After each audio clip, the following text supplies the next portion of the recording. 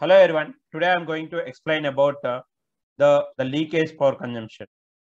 Leakage power consumption. Okay. So here, what is leakage power consumption means? If you consider a PN junction diode, okay. If you consider a PN junction diode, when it is in reverse bias, what happens? Okay. So I will show the diagram here. If you consider a PN junction diode, it is connected like this. So here we have the depletion region, and this one is the P and this one is the N. So if you apply the reverse bias condition here, so that is reverse bias means positive voltage terminal is connected to the N and negative is connected to the P. So because of that, what happened? There will be a increasing in the depletion region. So because it is in the reverse bias, okay, but there will be a flow of current is there, that is reverse saturation current, or we can also call as leakage current. Okay, so here it is negative and it is positive. So the holes in this one is the majority carriers are what holes, and the electrons are the minority carriers. Here, because of this negative potential, what happened? So these minority carriers electrons will move from P type to N type, and here the holes are the minority carriers. Due to this positive repulsive forces, they will move towards the P and they will cross the junction, and there will be a formation of the reverse saturation current. So okay, so whenever, what is that means here leakage power consumption reverse saturation current means it will be obtained whenever the device is in off condition. Okay, either it may be a PN junction or it may be a transistor. So whenever the transistor or the PN junctions are in reverse bias condition or in the off condition, there will be a formation of leakage current or reverse saturation current. Okay, similarly here we have in our Cmos VLSI circuits or MOS transistors, we have the leakage current or the reverse saturation current that will flows. So if you consider a NMOS transistor, if you consider an NMOS transistor, it consists of if you consider an NMOS transistor here, it consists of source and drain, and there will be a formation of depletion regions between, this is the N substrate, okay, sorry, this is the P substrate, okay. So this one is the N-type material and this one is also N-type material. So both junctions will be formed, okay. So if you consider this one, whenever there will be a reverse bias or off condition of this MOSFET, what happened here? There will be a reverse saturation current will flows. That current is called as what? Leakage current. Okay, and another power consumption that will added to this leakage power consumption, or we can also call as reverse saturation current, is nothing but sub-threshold current or sub-threshold power consumption. We'll see both this reverse saturation current and at the same time the sub-threshold current, both will be included in this leakage power consumption. Okay, so we'll see one by one that those two, right? So in a CMOS VLSI chip containing a very large number of transistors, those currents can contribute to the overall power dissipation even when the transistors are not undergoing any switching event. What does that means here? Here our VLSI means millions of transistors will be placed on our silicon area or a chip, okay, silicon chip. Due to that, all the transistors, large number of transistors, so those currents can contribute to the overall power dissipation, because even though they are under non-switching, that is our switching event undergoing not, even though they are not undergoing any switching event means a on and off condition, on to off and off to on conditions, even though they are not going with that conditions, so there will be a power consumption, there will be a power consumption will takes place in each transistor. That power consumption also we will consider to the total power consumption. Okay, so here we have two main leakage current components in our MOSFET. That is what reverse diode leakage occurs when a PN junction between the drain and bulk of the transistor is reverse biased. That's what I told now in the previous discussion, that if you consider that NMOS transistor, in that NMOS transistor we'll have P substrate and N-type source and N-type drain. Okay, so between this bulk or the substrate, P substrate, and the N-type material, there will be a formation of junction will take place. Those junctions, whenever they are in reverse bias, automatically there will be a flow of current that will take place, that is reverse saturation current. That current is called as what? Leakage current here. Similarly, there will be a formation of junction between N-well. If you consider the CMOS process can be, or CMOS inverter can be, or CMOS circuits can be fabricated by using what? N-well process or P-well process or twin-tap process. Any of that, if you consider N-well is there. N-well means there we have the P-type or P MOSFET, we will place that one in this N-well. So I will show that one here. So if you consider this, if you want to go with the N-well process, so we'll consider here P substrate or bulk. But here to form the PMOS transistor, we will consider N-well. Okay. So here this N-well will act as a substrate here.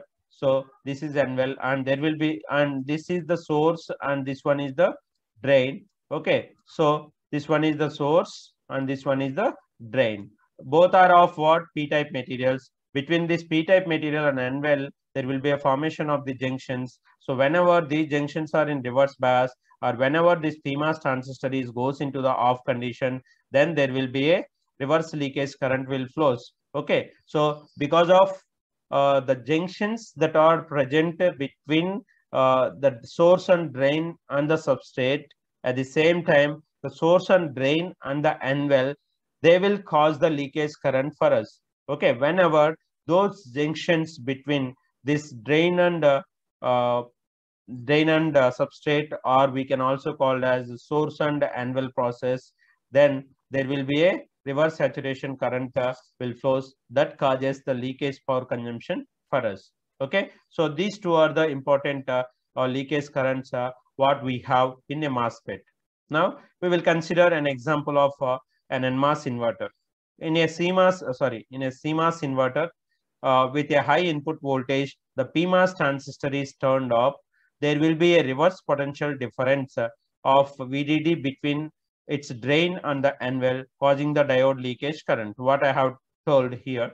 Okay. So next one is the N-well region of the PMOS transistor is also reverse biased with VDD with respect to the P substrate. Therefore, another significant leakage current component exists because of the N-well junctions.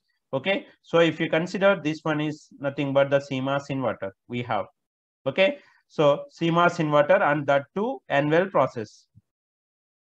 So N-well process means in this N-well we can form a PMOS transistor, and in this on this substrate we can form an NMOS transistor. Whenever, if you consider an inverter circuit here, an inverter circuit like this PMOS inverter, CMOS inverter. So this one is the NMOS transistor. One second. So this one is NMOS transistor, and this one is the PMOS transistor, and this is VDD. Okay, and this one is VSS, or we can also call as ground. If you apply Vin is equal to 0, so what happened here? This transistor will be on condition, so this will be in off condition. So whenever this NMOS is off condition, so there will be a reverse saturation current will flows in this between this P substrate and the N junctions. Okay. So like that, whenever if I apply Vin is equal to 1 here, okay, what happened here? This one will be goes into the on condition. This one will goes into the on condition, and this one will goes into the off condition. If whenever Vn is equal to 1. Okay. So at that point, through this PMOS transistor, there will be a leakage current will flows. Okay. So this is about how the reverse leakage current will flow in CMOS, and at the same time in CMOS inverter circuits or the CMOS gates. Okay. So that's what I have given in these 2 points. Like in a CMOS inverter with a high input voltage, the PMOS transistor is turned off. There will be a reverse potential difference of VDD between its drain and the N-well, causing a diode leakage through the drain junction. Okay. Similarly, whenever a PMOS is on condition and NMOS is off condition. So there will also we will consider a leakage power consumption. Okay. So that is what here we have the reverse leakage current, right? So a similar situation can be observed when the input voltage is 0 and the output voltage is charged up to VDD through the PMOS transistor. Then the reverse potential difference between the NMOS drain region and the P-type substrate causes a reverse leakage current. Both ways, what I have explained by taking that diagram, Vn is equal to 0 and Vn is equal to 1. At the both conditions, at one time the PMOS will be on and at the one time NMOS will be on. So whenever these two, that is PMOS is off, there will be a power consumption takes place, that is leakage power or leakage current will flows. At the same time, whenever the NMOS is off condition, also there will be a leakage current will flows. Okay, so these two contributes the leakage power consumption. Okay, and here we have the formula for the reverse leakage current of a PN junction expressed as I reverse is equal to A into JS e power q by V bias by KT minus 1. Here A is nothing but the area of cross section and JS is nothing but the current density, and e power q is the charge of the electron and biasing voltage is V bias, and K and T. K is the Boltzmann's constant and T is the temperature. Okay, so this is what reverse saturation current or reverse leakage current that will provided by these PMOS and NMOS when they are in off condition.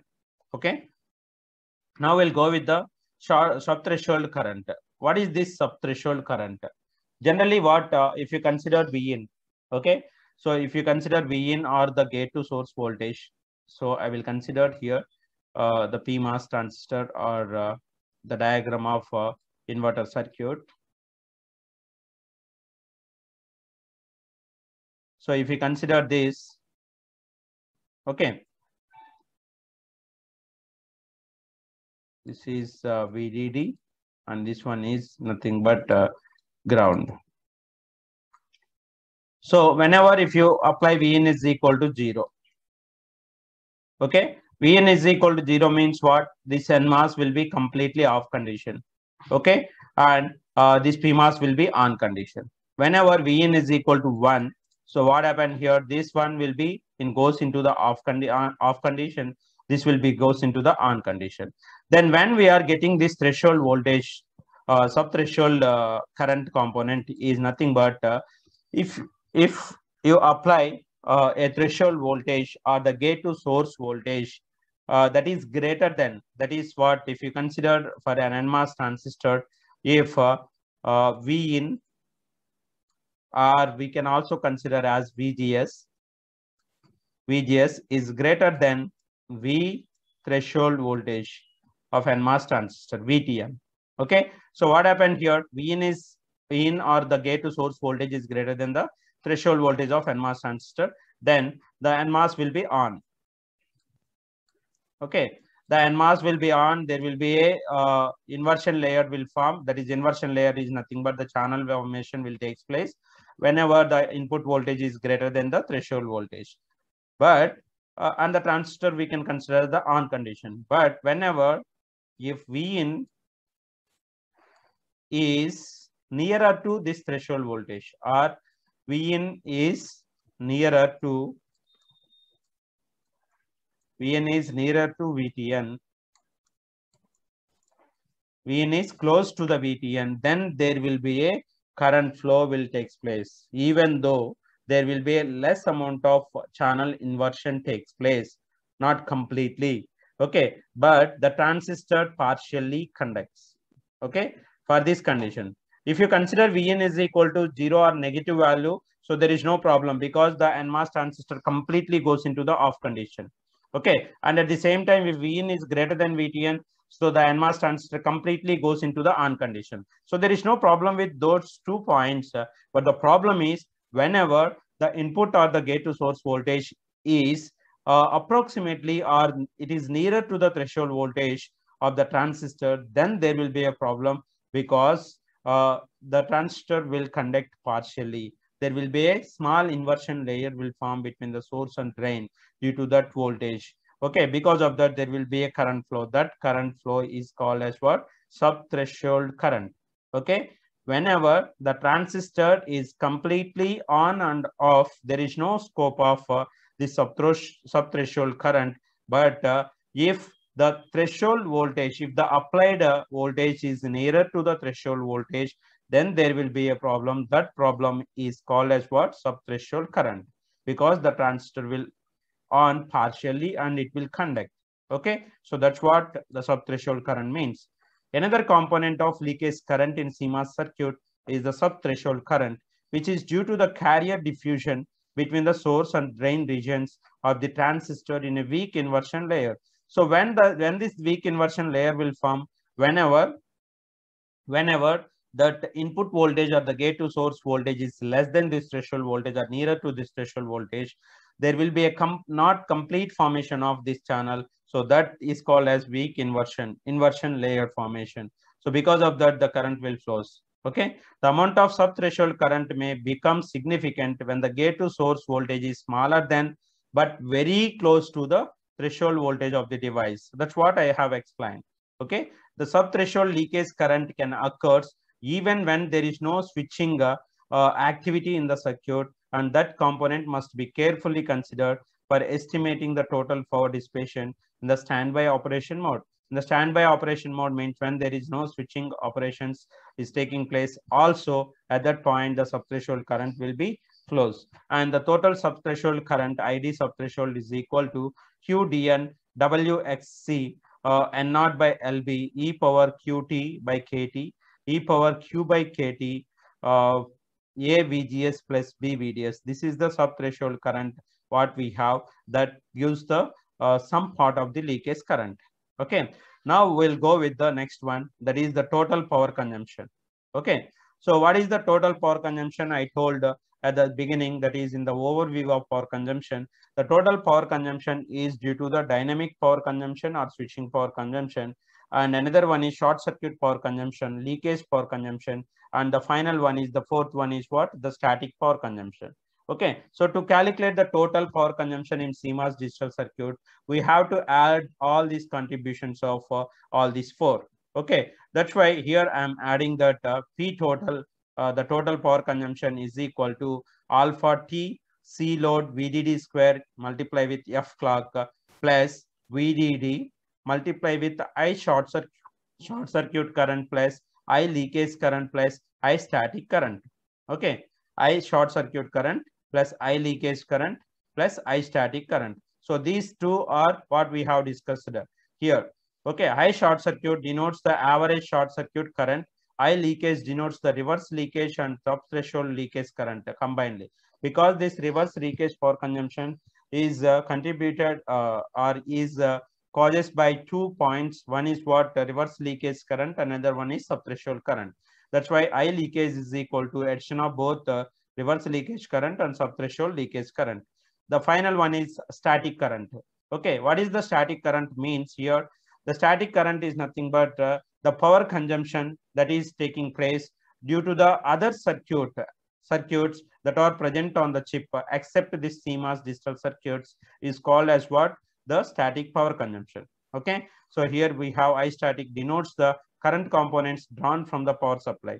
Okay, so here out of this, the first term is nothing but what? The dynamic or switching power consumption. It is the major contribution to the total power consumption. And at the same time, if you observe here, I am multiplying the voltage with if you multiply voltage with the current, that will give us what?